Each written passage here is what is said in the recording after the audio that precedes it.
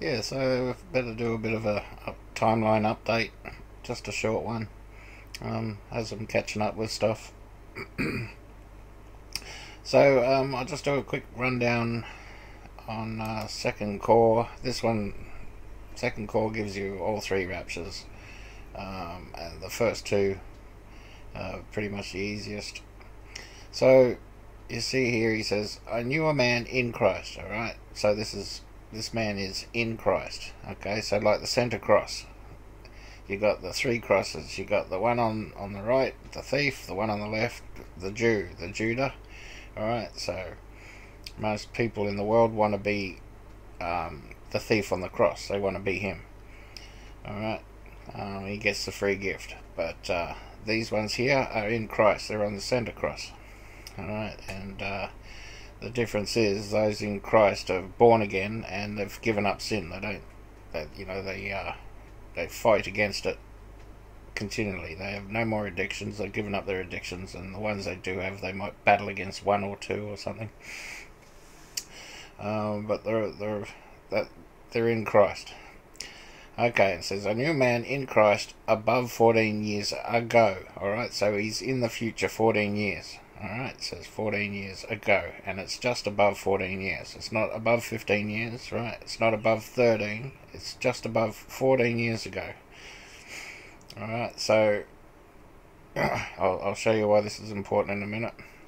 "Such a one was caught up to the third heaven." Alright, take note of third heaven. "And I knew such a man."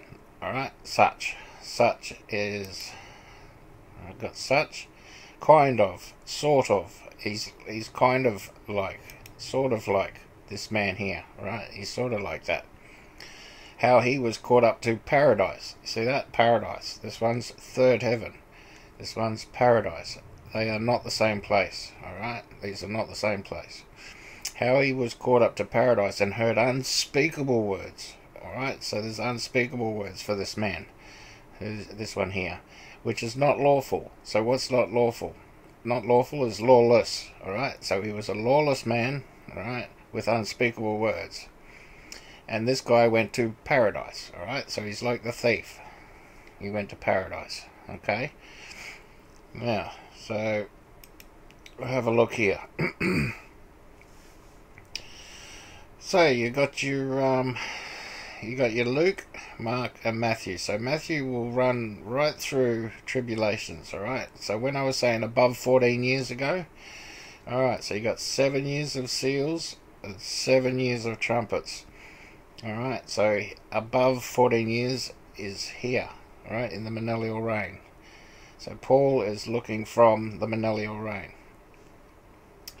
Now, those of you that are going on about judgment day and all that sort of stuff, and the judgment resurrection, that is after this. This is after that 1,000 years. It's right at the very end. It's the last thing to even think about. Don't even need to worry about that. That's still a long way away.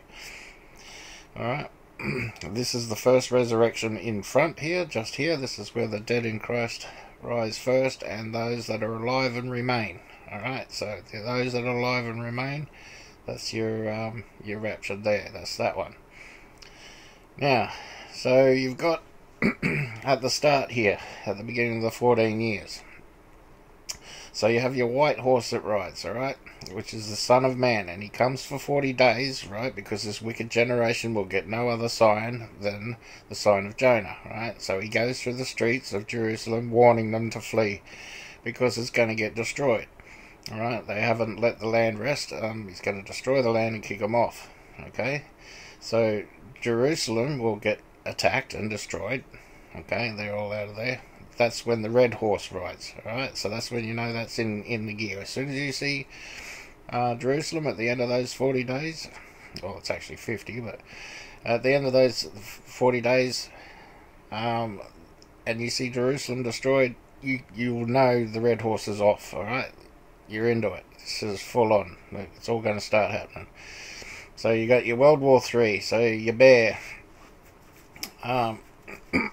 your lion is like Syria. The bear will join the lion.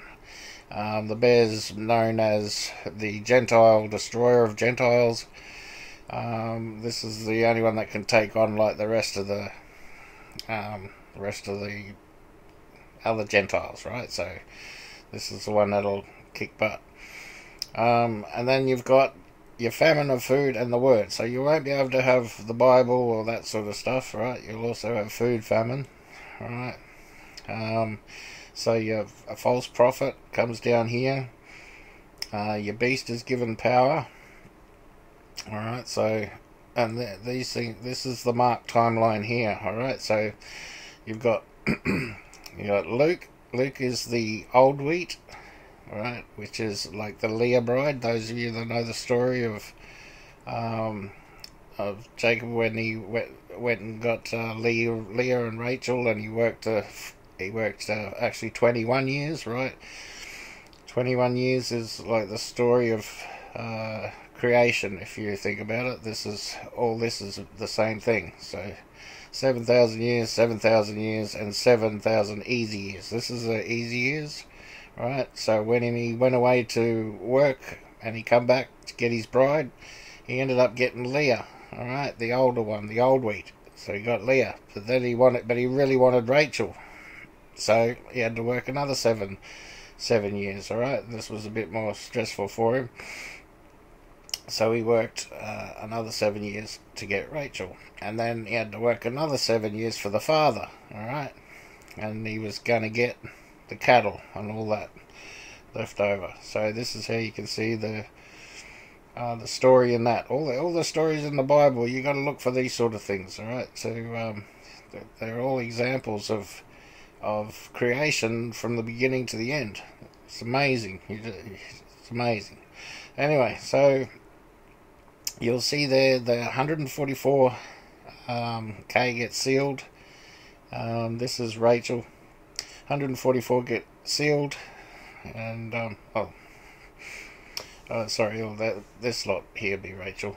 This is the great multitude rapture. All right, they don't die. These ones don't die. These ones here die. Right, the dead in Christ, they get martyred and all that sort of stuff. So where was I? Yeah, this lot here. There's a rapture group that come out of this. The bride, first lot, the bride. Some go to the third heaven.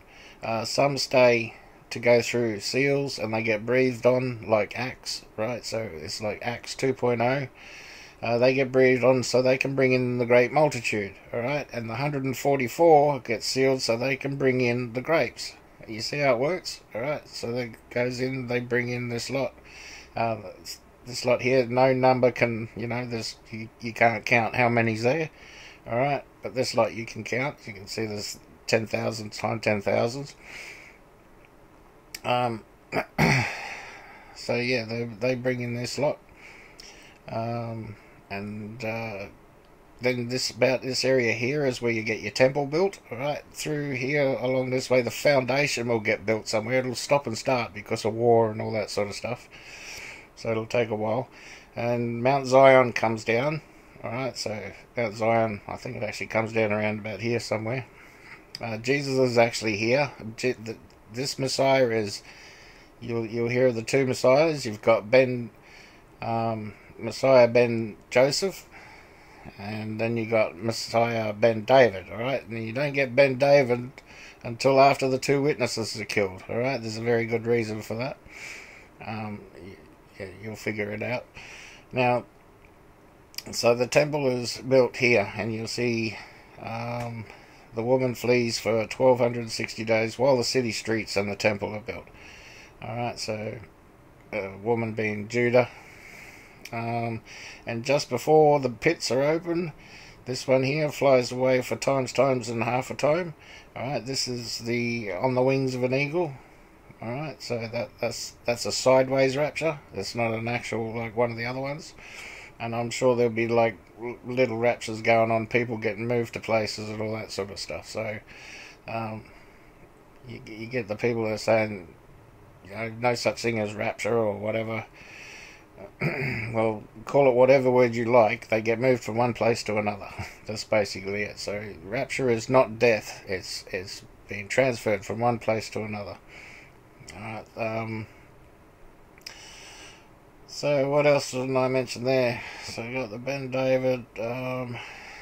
So yeah, this area here is like Ben Joseph up to here, and from there you've got your Lion of Judah this way, Ben David, and this way is the Lamb, still the Lamb.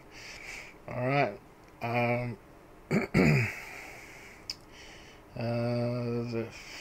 So yeah, this lot here, rapture. This lot here, rapture. This lot here, dead in Christ. Alright, dead in Christ rise here. And they rule and reign for this 1,000 years. Alright. That's why they rose first. To help Jesus rule and reign. Alright, so there's still going to be a world going on outside of this area sort of thing. So there's going to be the kings in the world, and you'll see there at the very last part of Matthew there's the Great Commission, right? Matthew goes all the way to the end here, so you'll see in Matthew, was it 28 or whatever it is, the Great Commission. That's where he sends them out to go and teach, right? So they're all out there, sends the Jews out, right, so Judah, to go out and teach. They inherit the earth, so they're out there doing their thing there. And they don't no longer need to preach, because everybody knows that Jesus is here and who he is, right? There's just no mistaking it. So they're no longer preaching, they're going out to teach. Alright. And that's that area. What else? I forgot there was something else I was going to whack in there. But anyway, there's some more details down the bottom here. I don't know if you can see it. You can zoom in and save that, but it has some of the verses there or whatever. Anyway, God bless. I hope that helps.